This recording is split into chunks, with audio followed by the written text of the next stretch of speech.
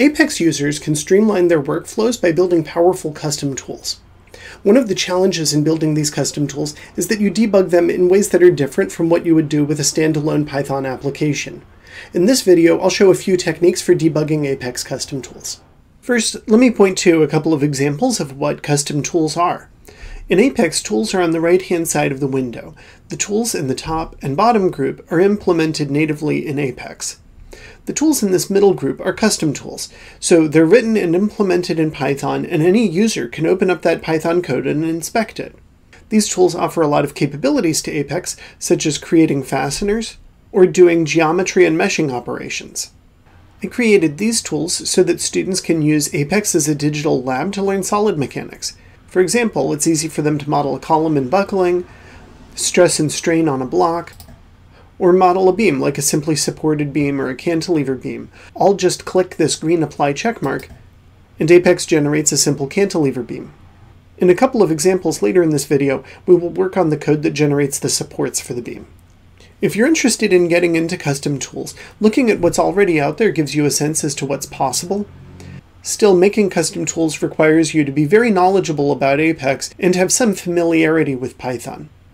If you're trying to get started with doing any Python scripting in Apex, I would say the easiest thing to do is play with this record macro button, and that will generate Python code as you do different things in Apex. With all that said, the rest of this video is really intended for people who are starting to develop custom tools and want to learn some techniques for debugging them. An Apex custom tool runs on two different Python processes. I like to call them the front end and the back end. The documentation calls them the SDK and the API. Either way, the front end generates the GUI that you see in Apex, and the back end runs a script kind of like what you would get from macro record.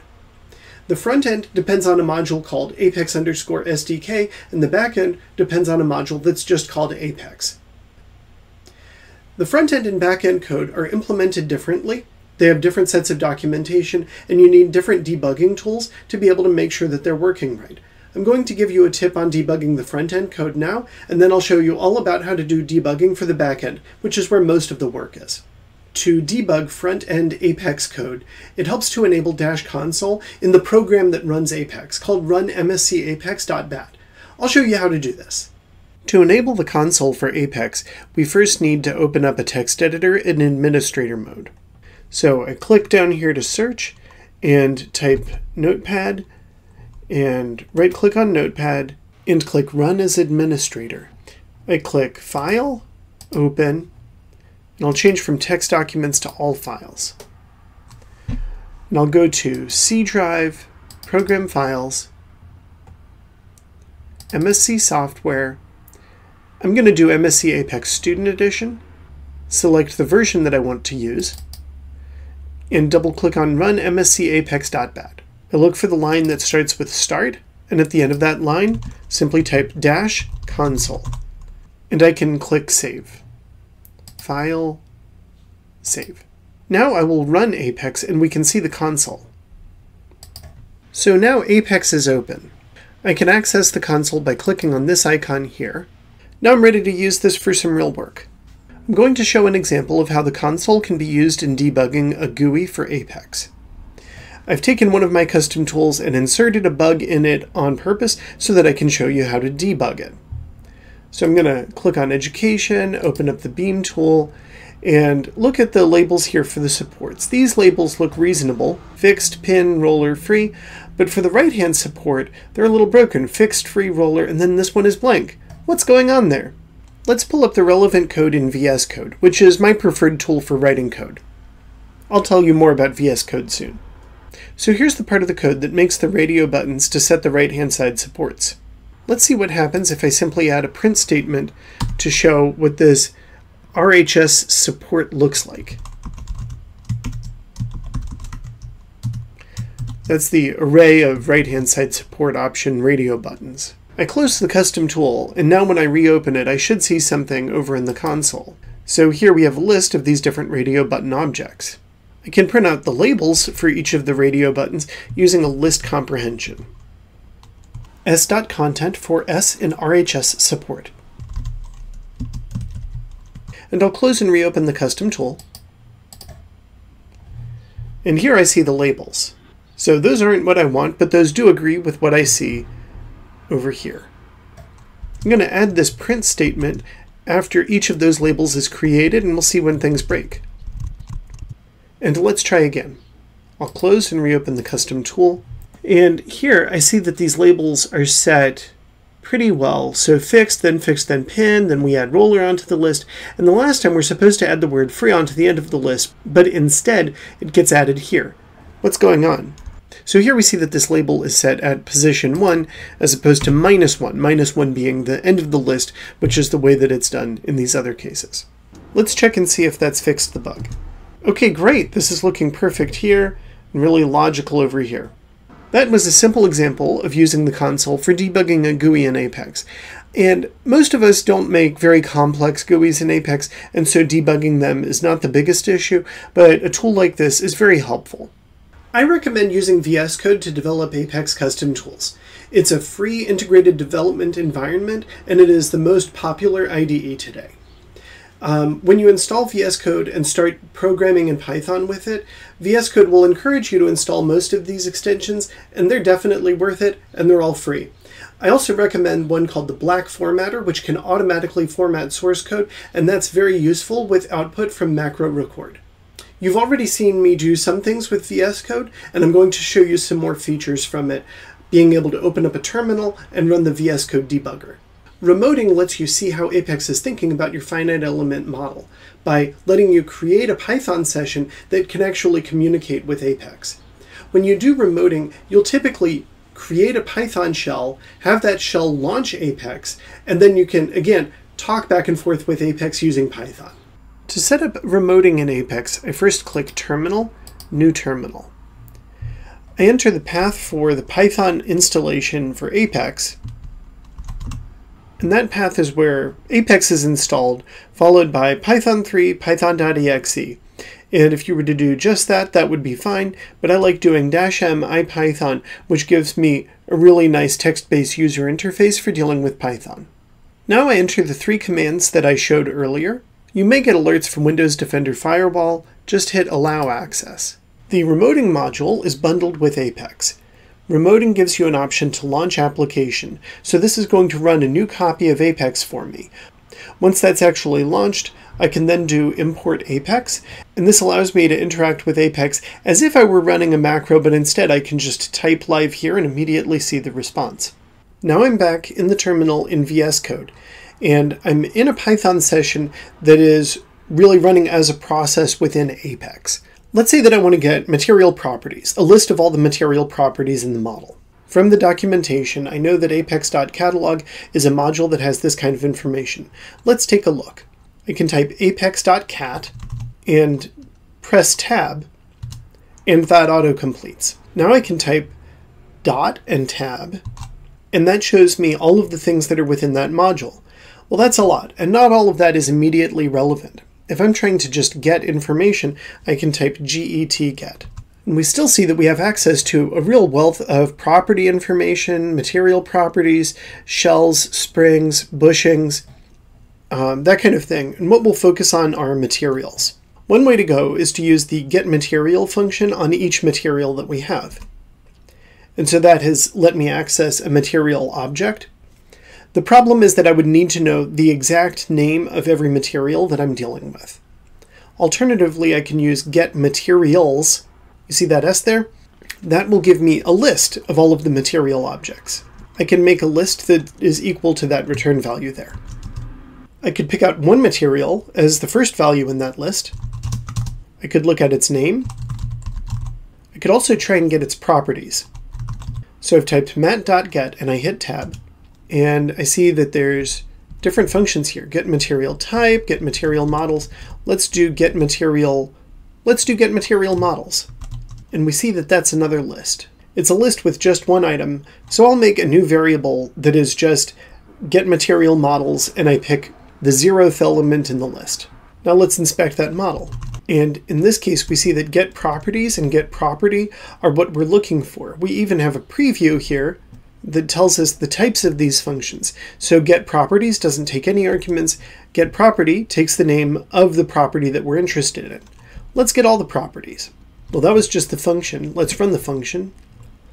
Okay, and let's get the name and properties of all of these materials. We can do that with a list comprehension.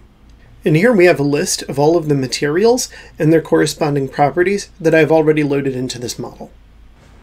I'm going to show you how to use the VS Code Debugger with Apex. Now, the VS Code Debugger is very well documented, and you can rely on that documentation for general use. I'm going to show you specifically how you can connect the VS Code Debugger to Apex and what a workflow with VS Code and Apex together looks like. Now I will show you how to configure the VS Code Debugger to connect to Apex.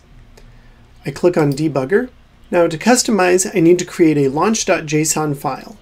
For this to work right, you need to already have created a VS Code workspace, and I'll leave it to you to figure out how to do that. The VS Code documentation is really good, and I'm selecting the workspace folder that I'm going to use. Apex Utilities Test is what I'll do. If you have just an empty launch.json, you haven't entered a configuration yet, it should look blank like this. There's a button, Add Configuration, and I will pick Python Debugger. I want to be able to attach using a process ID. So this will be on my local machine, but we're not going to start up a new Python session. We want to connect to the one that is already in Apex. There we go. I am set now. Let me show you an example of using this. Here is the source code for one of the education custom tools. I put a bug in it on purpose to be able to demonstrate how to debug things using the VS Code Debugger. Here's the source code for one of the education custom tools, but with a bug inserted into it so that we can have an example of how to debug. Now that I've configured things in the launch.json, I can start debugging. I need to select a process to attach to. I'm going to type MSC for MSC Apex, and here I just have one instance of Apex running. If I had multiple sessions of Apex running at the same time, I would need to pick between them based on the process ID. And I see that I have a status bar going here. I am connecting. I can look in the debug console, and it's telling me that it's trying to attach to that process ID. It normally takes a few seconds for this to happen. It looks like we have successfully connected. I see the debug controls in the top center and the call stack in the bottom left. We don't have a lot of interesting things to inspect over here because we're not currently running any code. For that, let's do an example. To demonstrate using VS Code to debug an Apex custom tool, I put another bug in the Beam custom tool in the backend code. I'm going to Education, Beam, and I'll click the green Apply checkmark. Oh no, the Python script didn't execute all the way. What's the problem? I'll view the log file. Fixed is not a kind of support that is listed. This error is due to a bug in the tool. Email the creator. Well, that's me. Gosh, I've got to figure this out. It says the problem is in the Beam file around line 92 or 147, maybe in the set support function. Let's check that out. I'll go to VS Code. I'm in VS Code. I know that the problem, again, is in this beam.py file. Maybe it's around line 92, but that's just calling this set support function. I bet the problem is within that function. I will set a breakpoint right at the start of the function, one inside and one right after we retrieve the constraint. Okay, let's give this a try. So I'm going to go back to Apex, and I'm going to run the script again. Apex has, it seems like, stalled out. Really, VS Code is waiting for me. Apex stopped execution right at this breakpoint. It's actually seeing things immediately outside of the scope of that function. I'm going to press continue to go into the function. Within the function, right now I have variables kind and side, which were inputs to the function, and then I can also access global variables. Let's continue. So I can step down to this next line here. To actually execute this constraint line, I'm going to use the step over option. Now I see that the constraint is set as a local variable, and I can inspect it and see that, for example, all of the X, Y, Z rotation and translation degrees of freedom are enabled. So this constraint controls all degrees of freedom. Now let's trace through. I'm going to press this button and we'll see this pointer and the highlighted line move down. Because the kind of constraint is fixed, we would expect it to stop at this first option here. Oh, it skipped it. Now it's at the else if clause for pin, for roller, for free. It's not matching any of those. And now we get that error that we saw. What could be going on? Well, we can type Python expressions here. For example, I could type constraint.getName, and that tells me that this constraint is named LHS for left-hand side. I can also break down this expression here. I've got kind, and it's fixed. And is this expression true? I thought it would have been true. Oh, it's false. Oh, it's because kind is fixed and I was checking if it was equal to fix. Let's try changing this. And I'm going to hit continue here. Now that didn't fix things yet. I'm going to have to run the code again. So I'll run one more time and I'm going back to VS Code. And this time I'll do continue, step, step, and I would expect it to go in here and then jump down to the end of the function now that I think I've fixed the problem. It looks like the update method is taking its inputs, and now the update method has executed. And it looks like we have stepped through this function successfully. I'm going to step again, and I'm going to just keep stepping through. And I'll hit continue. Let's go back to Apex. The status bar at the bottom of the screen shows that my script ran successfully. Great, so I've fixed the bug. Finally, I'm going to encourage you to use apex.disableShowOutput in your production code once things have gotten working great. Otherwise, Apex will always show a text file to your users whenever a script runs. It's challenging to build Apex custom tools, but it's worth the effort because it can really increase your productivity. I hope that having shown you the debugging tools that I've mentioned here can really help that process go smoothly for you. If you're interested in trying out Apex or other hexagon simulation software, check the links in the description. I've also linked to relevant documentation. If you have questions, leave them in the comments or send me a message on LinkedIn. I'd really like to hear from you. Have a great day. Bye.